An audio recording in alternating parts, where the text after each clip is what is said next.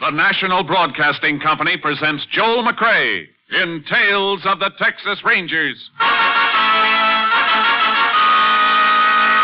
From Hollywood, another authentic reenactment of a case transcribed from the files of the Texas Rangers.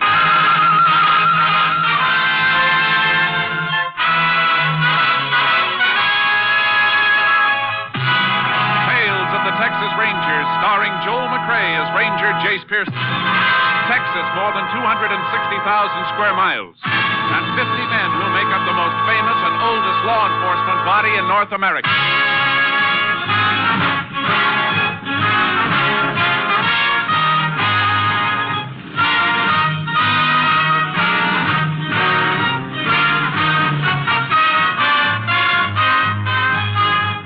Now, from the files of the Texas Rangers come these stories based on fact.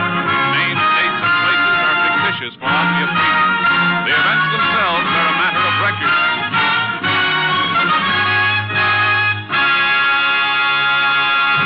Case for tonight, play for keeps.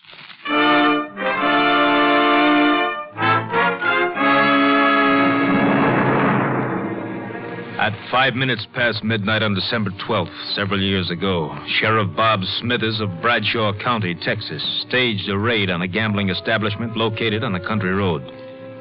But there were no patrons in the house, and the sheriff's face grew dark red as he and the local constable failed to find any evidence. There's nothing in the upstairs room either, Sheriff. You're sure of that, huh, Jim? Not even a deck of cards. See, Sheriff, like I told you, I quit the racket. Yet this is the fourth time this year you rousted me out of bed. I know you're operating, Walton, and I'm going to get you for it. You're not going to milk the citizens of this county, not while I'm sheriff. Look, Sheriff, this happens to be my house. Warrant or no warrant, you finished your business here. How about getting out? I guess we might as well go, Sheriff. No, Jim. We're going to stay a minute. I want to talk to Walton, and you. About what? I was sure of this raid tonight, Jim. Dead sure. Just like I've been sure the last 3 times, because only you and me ever knew about 'em.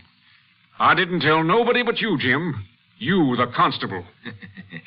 Sounds like he's accusing you of tipping me off, Dunn. I know he tipped you, Walton. You better watch what you're saying, Bob. All that talk about law and order and wanting to uphold 'em. Let me see your wallet, Jim. Take it out and let me see it. Now, wait a minute, Sheriff. You shut up. Come on, Jim. I want to see if you're carrying the kind of money an honest man gets for being a peace officer. What I carry on me is my own business. Why, you cheap 2-bit snake. Nothing cheap about a few hundred once in a while. Be smart, Sheriff. Get a few for yourself. Why don't you listen to him, Sheriff? He's talking sense. Come on, both of you. I'm taking you in. You can't make anything stick. Maybe not. But I'm going to make this county too hot for both of you. I'm going to run you out of it. Keep your hands off me, Sheriff. You're under arrest. Grab him, Walton. I got it. Now, just hold it, fool, while I get his gun. I got it. There. Now. Dunn, you killed him. No, you killed him. You grabbed his gun and killed him. He was after you, Walton. I got a gun of my own, and I'm the constable. You set me up for a frame? Not necessarily, Walton. It's up to you. His body could be moved out of here. What's your play? What do you want? No more chicken mash. 50% of your take. You can go right on operating. With him dead, you crazy fool? You're forgetting something, Walton. I'm top dog now. And investigating this murder will be my job until a new sheriff is appointed. But I don't think I'm going to be able to solve it.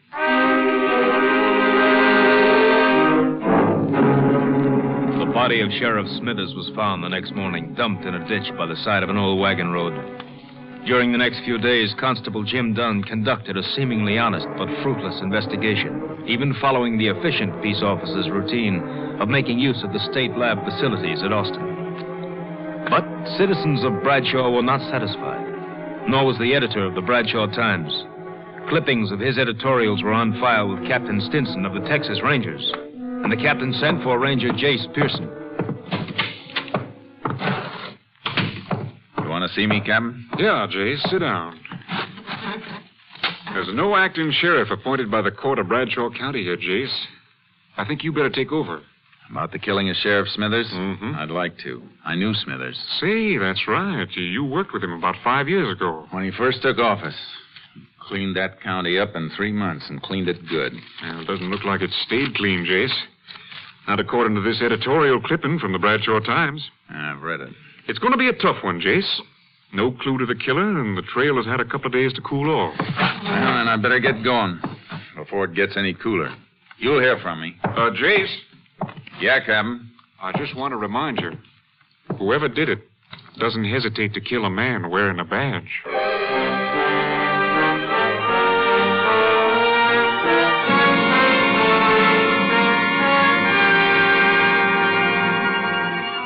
I reached Bradshaw in the early morning. The town was waking up, and the Bradshaw Times was turning out its bi-weekly edition. I went in to see the editor, Frank Carlin. So you read my editorials, huh? Well, I'm glad to know somebody's reading them. Yeah, you got readers, all right. People been clipping them out and mailing them into our headquarters. Yeah, I guess there's always a handful of people to hold out. Wonder what the world would do without them. Everybody was so burned the day of the killing. Then in 48 hours, they want to forget it. Yeah, it's always that way. How about the constable, Jim Dunn? Oh, he's all right, I guess. But he's only been constable for a year. He just doesn't have the experience. It'll take the court a couple more days to decide on a new sheriff. I better knock out a story on you Rangers coming in. Might wake the people up again. I'd rather you didn't, Mr. Carlin. I'll be around, and they'll know soon enough. Oh, see what you mean. Want me to lay off the editorials for a while? If you don't mind. You know, the sheriff and I are on different sides of the fence politically, but he was an honest man, and I liked him. I got a headline back there, all set and gathering dust. It says, Sheriff's Killer Caught. Ranger, give me a chance to use it.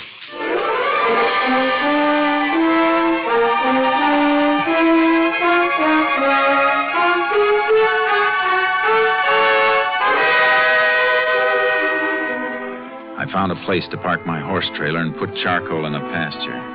Then I headed for the constable's office and met Constable Jim Dunn. Here are all the reports in my investigations, Ranger. If you think I haven't done a good job, maybe those will change your mind. I even checked ballistics with the Austin lab. My being here isn't a criticism of you, Mr. Dunn. I'm here because I was sent until a new sheriff is appointed and to give you help. I've done everything possible. I've questioned almost 100 people. I've checked alibis on more than a dozen possible suspects. It's all there. Yeah. Everything's here. Everything except the murderer. And that's the only thing I'm interested in seeing, Mr. Dunn. A little cooperation between us might clean it up. I'm sorry I blew, Ranger. It's been getting under my skin. This murder could have been committed by anybody. Some bum from a hobo jungle, some drunk, anybody. We can't arrest anybody. We've got to arrest somebody. Somebody definite. Now, exactly where was the body found? Old wagon road bypasses town about 2 miles north. Is it fit for a car? Yeah, but you got to go roundabout to get to it, almost 11 miles.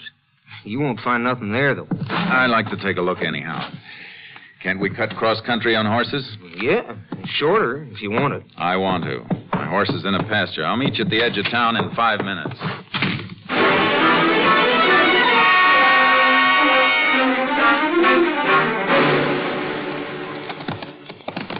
The body was found just a little further on. You can see the road now. Not much of a road left. No use for it anymore. Sheriff must have had some reason for using it if he came way out here. Here we are. Oh, boy. Whoa, charcoal. Oh, boy.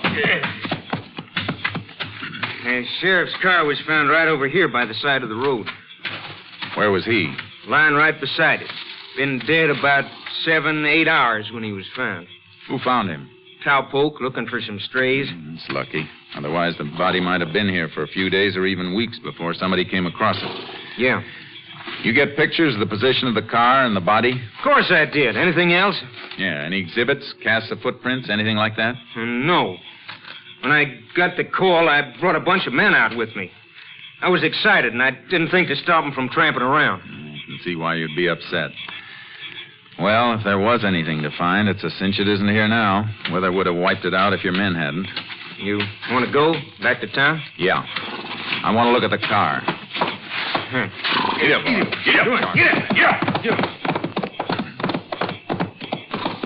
How about the exhibits from the sheriff's body?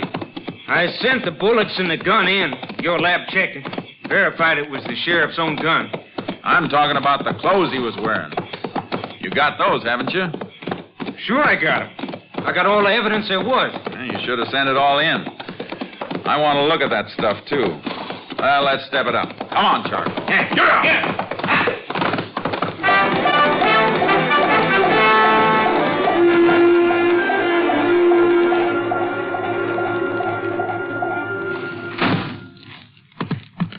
There's everything, all tagged. Everything the sheriff was wearing when he was killed. I see. Is this the shirt he was wearing? You see the blood and bullet holes, don't you? Yeah. How come your lab didn't find any prints on the gun when I sent it in? It didn't even have the sheriff's own prints. It was wiped clean.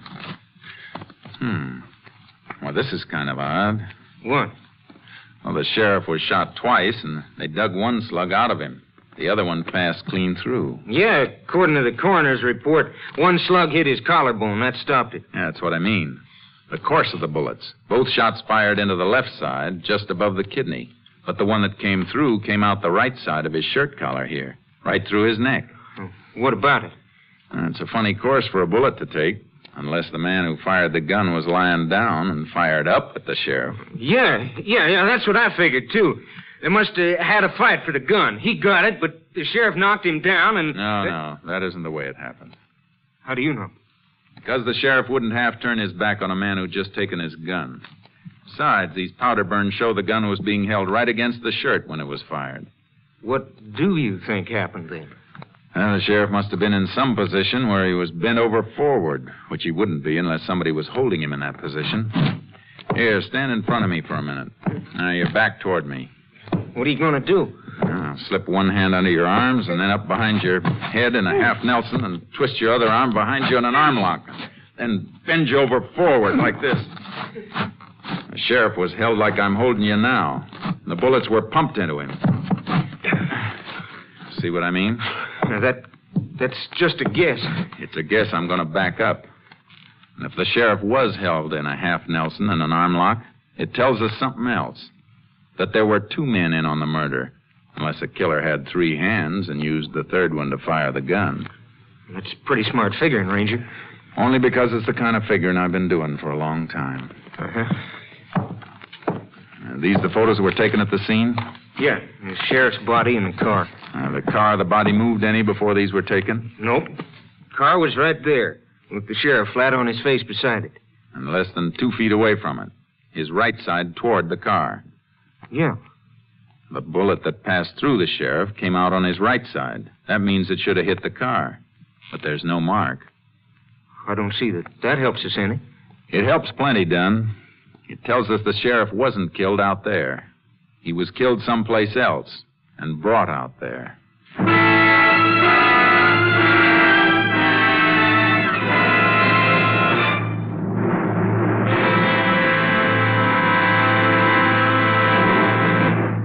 In just a moment, we will continue with Tales of the Texas Rangers, starring Joel McCrea as Ranger Jace Pearson. It's the Silver Jubilee on NBC. Tonight, enjoy 90 minutes of great entertainment on The Big Show featuring Jimmy Durante, Ethel Merman, Fred Allen, and your unpredictable hostess, Tallulah Bankhead. Then Theater Guild on the Air brings you Joan Fontaine and Ray Milland in the delightful comedy, The Major and the Minor. Later, enjoy the sparkling premiere performance of The Eddie Cantor Show, featuring recorded visits with such great show people as Al Jolson, Ted Lewis, Sophie Tucker, and Bill Robinson. Tonight, it's The Big Show, Theater Guild on the Air, and The Eddie Cantor Show. Hear all three on NBC. We continue now with Tales of the Texas Rangers, and tonight's case, Play for Keeps, an authentic story from the files of the Texas Rangers.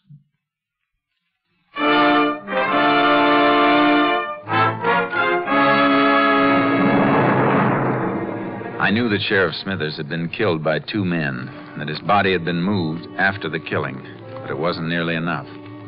It was evening before I figured out my next move, a move I didn't like to make.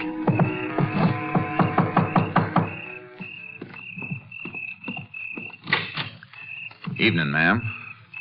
Remember me? Why, it's Jace Pearson, isn't it? Yes, ma'am. Been a long time, Mrs. Smithers. Oh, come in, Chase. Come in. I suppose you know about Bob. Yes, ma'am. And that's why I'm down here.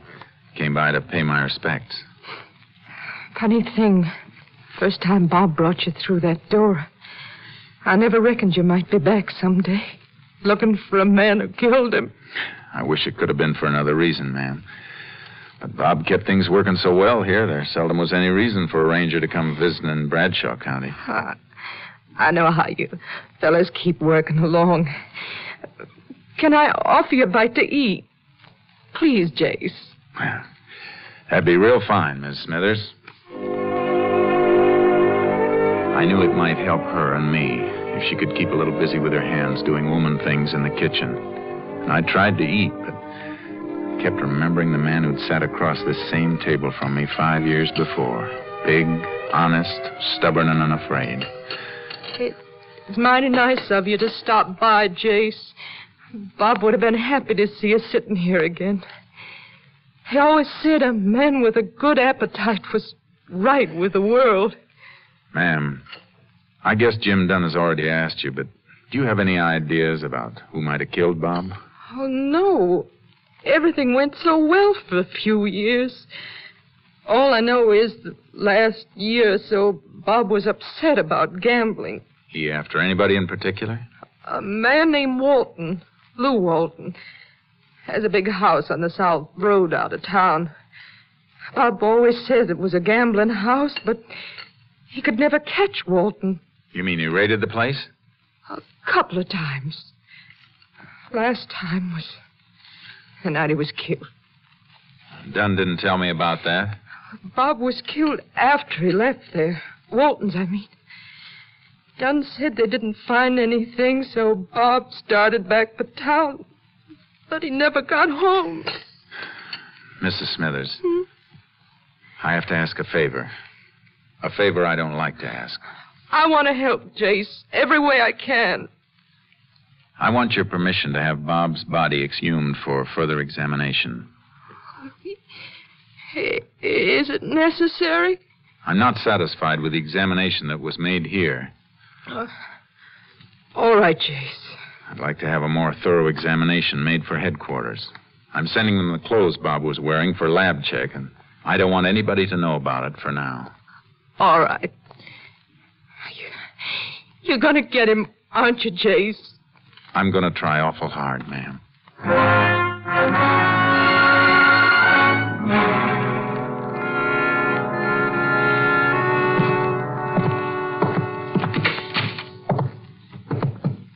Well, howdy, Ranger. I've been waiting for you. Thought maybe you might have turned in for the night. I'm going to in a few minutes. I just came back to pick up the clothing exhibits. Well, I locked them away again. I'll dig them out. I want to send them on to Camp Mabry for lab tests. Well, all right. I'll give you a receipt for them. Okay. Don, Yeah? in those reports of yours, I didn't see any mention of a man named Lou Walton. Why should there be? I understand that Walton's a gambler and that you helped Smithers raid his place the night Smithers was killed. Now, here are the exhibits. You're thinking way out of line on Walton. His alibi's airtight. According to who? According to me. I was with him all night after Smithers left the place. You didn't come back to town with the sheriff? No, I stayed at Walton's. Why? Because the sheriff asked me to stay there. We didn't find anything, but the sheriff figured if I hung around, somebody might show up or call up looking for a game. And I'd be able to get him some evidence then. Anything else you want to know? No. I guess that lets Walton out. I'll take these things. Sure, go ahead. See you tomorrow, Dunn.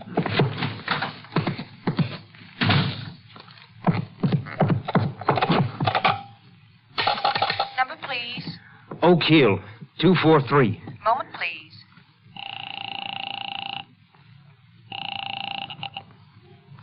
Hello? Walton, done. Now get those people out and shut down. Why? What's wrong? That ranger's too smart.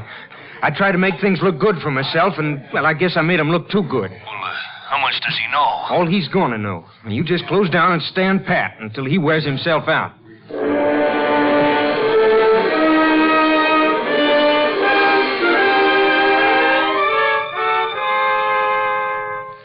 sheriff's body was dug up and the examiner's report sent on to Austin. Headquarters also had the exhibits I'd gotten from Dunn. By late afternoon of the next day, Captain Stinson telephoned me long distance. Got a complete report from the lab, Jace. Go ahead, Captain. You were right about the position of the body when the shots were fired. Autopsy report shows the organs were pierced in a manner that'd be possible only if the sheriff were bent over forward. Good. Anything else? Yeah. That shirt you sent up. Lab thinks Smithers was killed indoors. Why? Some lint stuck to the blood and held when it dried. Analysis indicates it comes from a fabric used in expensive carpeting. Violet color. Thanks, Captain. That may be enough to wind this up.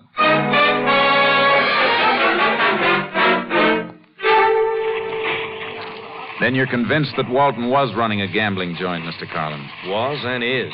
I'd swear to it. But nobody's been able to prove it. You know how suckers are. They lose their shirts and keep their mouths shut. Think they're in on a smart thing, and they help the racketeers to cover up. Then Walton must have been tipped off that he was being raided. Part of the racket. They pay off and get tipped off. You ever been in Walton's house? No. You know anybody who has been there? Well, it's no secret the newspaper man Gamble moans good for him. My linotype man plays horses, I know. Pete. I'll be there in a minute. Howdy, Ranger. Howdy. Pete, you ever been in Lou Walton's place? Oh, come on, now don't stall. Tell her, Ranger. It's important. Well, yeah, I've been there once or twice. I only want to know one thing. You notice any carpeting in the house? Carpeting? Oh, sure. The house is like a palace. Wall-to-wall carpet all over the place. What color? Well, it's a kind of a purple, I'd say. How about saying violet? Yeah, I guess that's what it's called. You got something, Ranger? Yeah. I'm going to wake up the nearest judge and get a search warrant for Walton. You better brush the dust off that headline you told me about. I think you're going to get a chance to use it.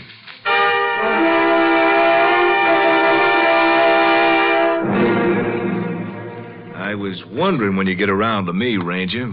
Seems like everybody who wears a badge just loves to poke his nose into my life. I wouldn't worry about your nose, Walton. If you want to be smart, watch out for your mouth. I didn't mean anything, Ranger. Just that a man ought to have a little privacy. And you love the death cells at Huntsville. They're real private. Well, I always cooperated. The constable, Jim Dunn, he'll tell you that. I'll bet he would. Nice carpeting you got here. I like the color.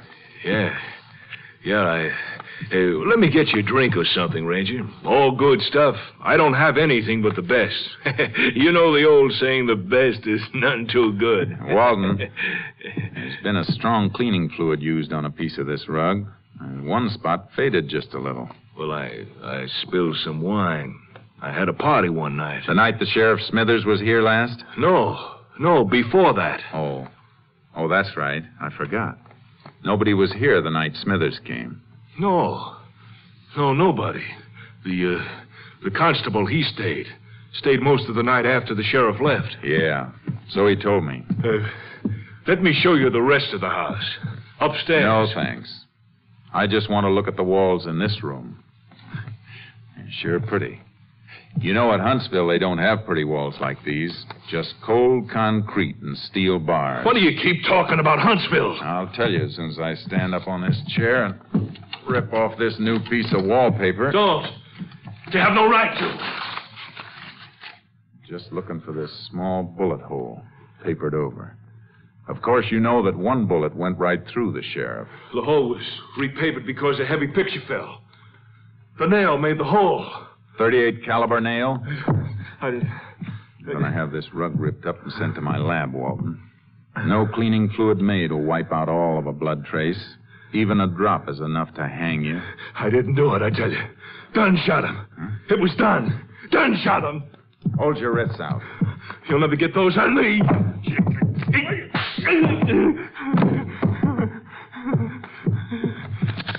You bet wrong this time, gambler. Now get up. I'm taking you in.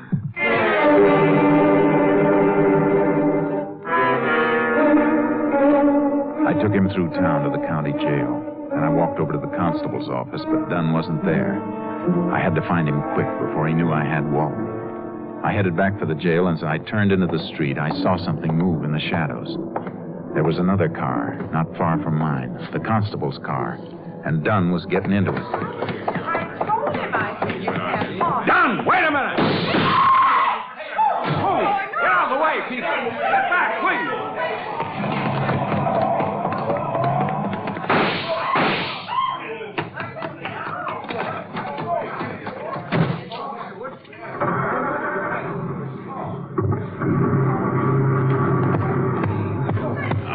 Rat punctured my tires. Unit 10 to KTXA. Unit 10 to KTXA. KTXA to Unit 10. Go ahead, Unit 10. Unit 10 convinced Constable Jim Dunn is subject sought in killing of Sheriff Smithers, Bradshaw County. Attempting getaway headed north on State Highway 19 from Bradshaw. Alert Highway Patrol and all units for complete roadblock of area. Order no further radio communication. Subject in Constable's marked car equipped with shortwave receiver. Will do, Unit 10. Unit 10's car out of commission. Will attempt to commandeer another car for pursuit. Unit 10, 10-4. KDXA, Austin. Step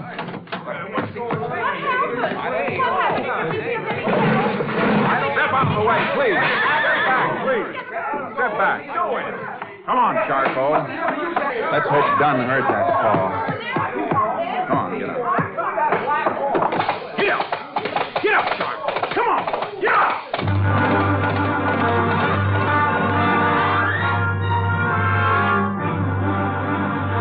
I had to gamble. The last part of my call had been a plan I wanted Dunn to hear.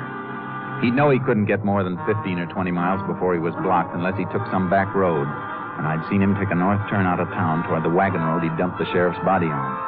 It was 11 miles for him by car, 2 miles cross-country for me. I raked charcoal all the way, reached the road, and rope-dragged a couple of dead logs across it. We finished just in time. I heard the whine of a car coming over the rise in the rough road as the first glimmer of the headlights stabbed the darkness. I tied charcoal back in the trees and dropped in the brush to wait. This is the end of the road, Don. Don't try backing up. Now you haven't got any tires. I'm giving you a chance to surrender, Don. You get your chances, Ranger. You missed, Don. Now I'm coming around the car to get you. You want to shoot it out? Let's go. No. Wait a minute. No, Ranger. You don't shoot. Don't shoot. I'll drop my gun. See? I ain't armed. Come here. I ain't armed. Neither was Smithers when you lifted his gun and killed him with it. Good thing for Texas all constables aren't like you. Come on. Walton's waiting for you at the jail. Looks like you'll be partners again at Huntsville.